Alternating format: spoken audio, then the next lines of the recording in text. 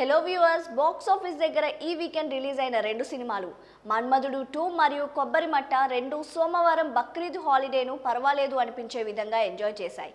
ముఖ్యంగా కొబ్బరి మట్ట మరోసారి మంచి కలెక్షన్స్తో రోజుని ముగించగా, మన్మధుడు 2 పడుతూ లేస్తూ ఎలాగోలా మినిమం కలెక్షన్స్తో బాక్స్ ఆఫీస్ దగ్గర 4వ రోజుని ముగించింది. కాగా మొత్తం మీద రెండు సినిమాల కలెక్షన్స్ని గమనిస్తే, ముందుగా మన్మధుడు 2 బాక్స్ ఆఫీస్ దగ్గర 3 రోజుల్లో మొత్తం మీద 8.51 కోట్ల షేర్ దాకా వసూలు చేయగా, సోమవారం 4వ రోజు అవ్వగా 3వ రోజుతో పోల్చితే 33% వరకు డ్రాప్స్ని సినిమా సొంతం చేసుకుంది. దాంతో సినిమా బాక్స్ ఆఫీస్ దగ్గర 4వ రోజున 1 కోటికి అటు ఇటుగా కలెక్షన్స్ని అందుకునే అవకాశం ఉంది. ఆఫ్లైన్ లెక్కలు పూర్తిగా తేలాల్సి ఉండగా ఈ లెక్క మొత్తం మీద పెరిగే అవకాశం కూడా ఉందని చెప్పొచ్చు.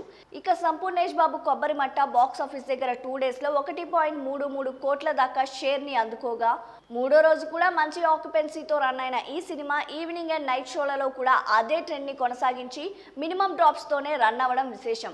మొత్తం మీద 3వ రోజు ఈ సినిమా మరోసారి 50 లక్షలకు అటు ఇటుగా కలెక్షన్స్ని అందుకునే అవకాశం ఉందని చెప్పొచ్చు.